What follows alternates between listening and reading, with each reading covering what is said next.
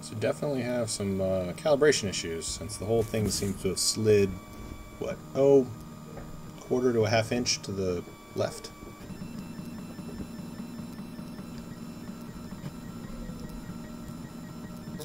But the stepper motor is working, because the driver is working.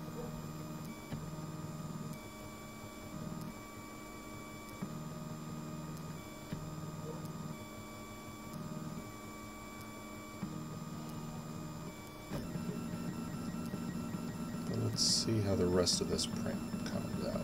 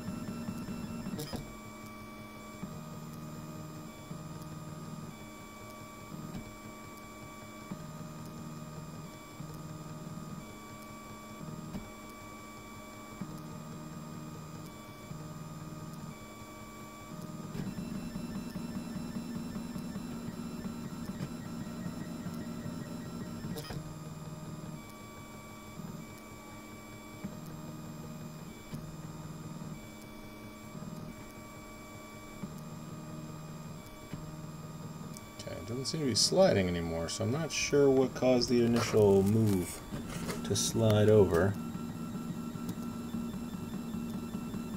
And all the other layers seem pretty good. With the 0.5mm nozzle.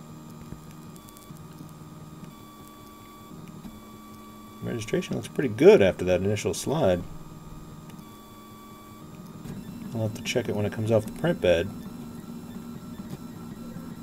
Seems pretty good.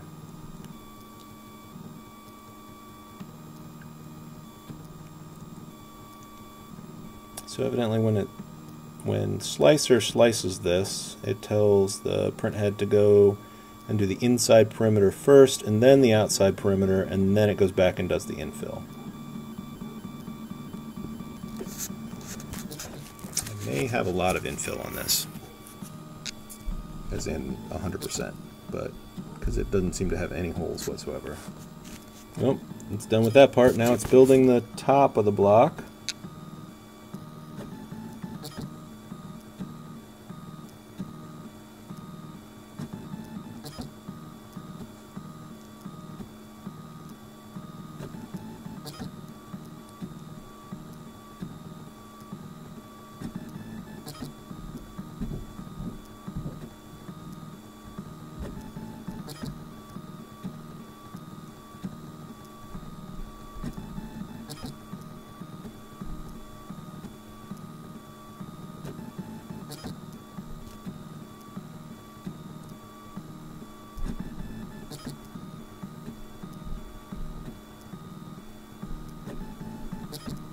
Starting to see some not straight edges on this upper part, but that's what calibration is for, and this is my very first print, so I'm very happy with how it's turning out so far.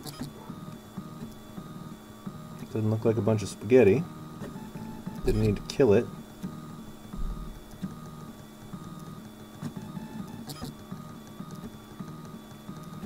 I think just maybe the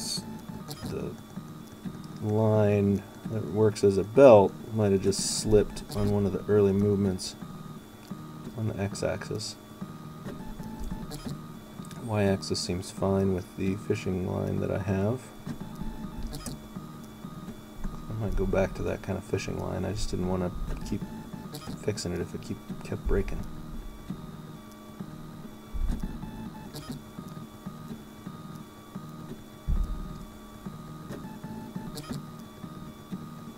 5 seconds. 4, 0.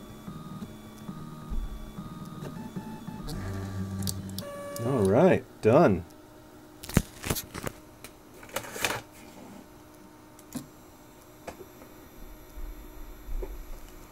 Let's see. All right, let's see if I can take it off now. I'm gonna need both hands.